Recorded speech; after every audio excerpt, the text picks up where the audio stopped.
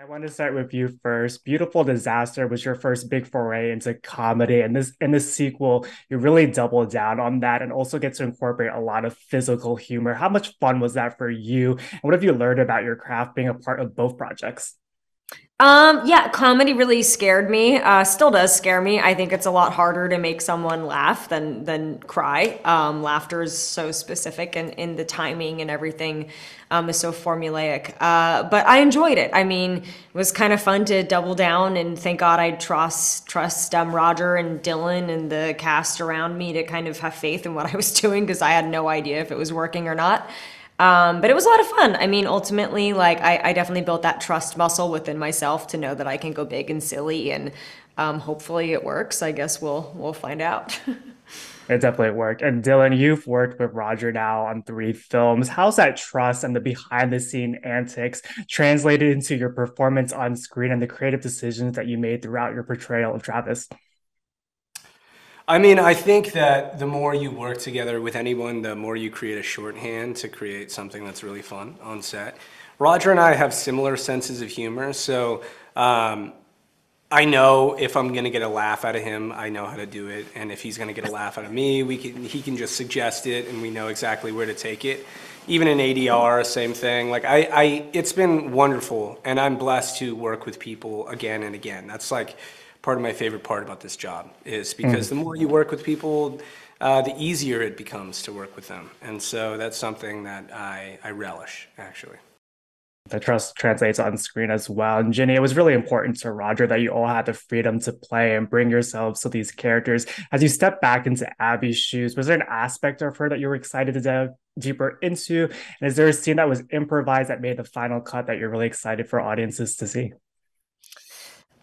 That's a good question. I mean, I think it was fun for me. On the first movie, Dylan got to do a lot of the physical training and stuff like that. And in this movie, I was going to be in a swimsuit for most of it. So I worked with the same trainer Dylan worked with on the first film and was on a diet regimen and working out Mm. 6 times a week and doing a pretty intense training schedule. So that was really fun. I really enjoyed that.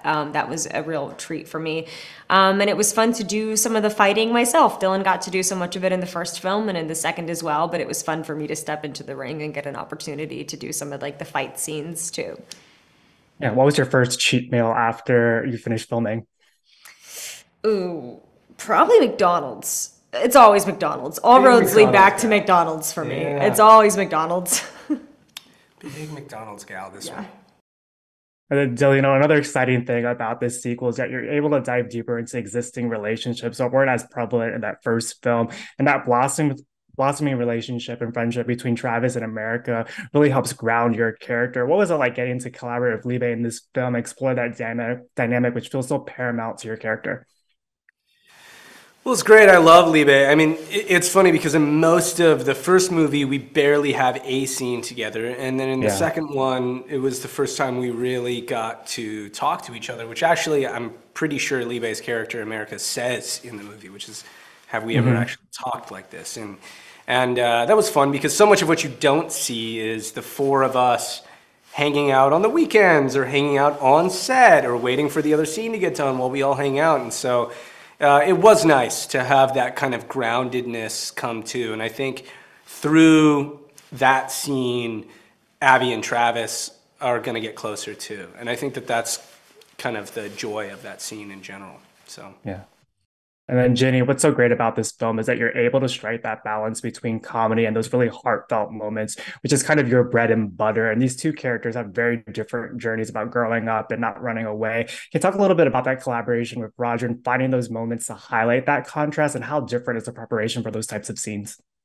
Well, I think Roger's really great at knowing, okay, if we're gonna go this hard in comedy, we need to balance it out with some grounded, genuine moments as well. So it was important to us if we're gonna go so hard and so slapstick, we need to have some actual emotion in here too. Otherwise, what are we actually saying with this film? Mm. So he was really great, and for me, it's it's definitely a different I'll screw around all day and have fun on set. But if it's a dramatic scene, it's kind of a little bit of a more private preparation for something like that. But it was really fun, and it was great to be able to kind of strike the balance of both. And I think a lot of Judd Apatow movies do that really well, and they're quite timeless because they can kind of hit all those different beats. And I think we were trying to have a good balance of both in this film. You accomplished that. And Dylan, some of the things that these characters say are completely unhinged in the best possible way. Was that process like finding how far you can push this dialogue? And was there a line that one of your co-stars threw at you that even surprised you? Sheesh, unhinged dialogue.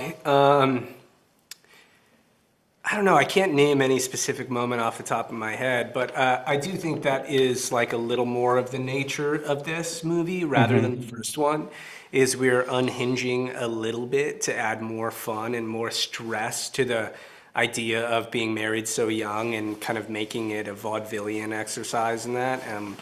So I can't think of any one line. I just know that Stephen Bauer, his improv was so wild and fun anyway that we had a great time working with him on set because every time he would improv, it would just be a riot. The last time that we spoke, we learned that Ginny had a better WikiFeet rating than you, Dylan, and that you're not a potato guy. As the two of you reunited for this project, were there any new discoveries you made about each other? Every new discovery that Ginny has ever told me is one of the most horrifying things I've ever heard in my life. I generally could never share those in an interview. We both have been playing Baldur's Gate. That is something that we did do.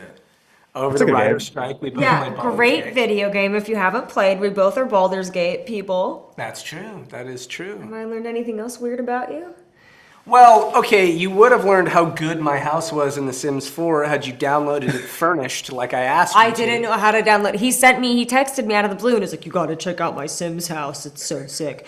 So I downloaded it as a good friend to check out your house. Wasn't my fault it did not come furnished. Basically, she downloaded the shell of it. So, and I will say, for the record, I did admire how you were decorating it. And you're like, what is this room most like? I thought that was really cool. I was trying to honor his vision because there was this big-ass bathroom that was half the size of the house. Dude, I'm going to show you when I get home today. I'm going to text you a picture of my bathroom, and you're going to be like, wow, that's a I want to see the whole house because I was going a certain direction, and I want to see if that was the direction you went. I'll send it to you as soon as I get back.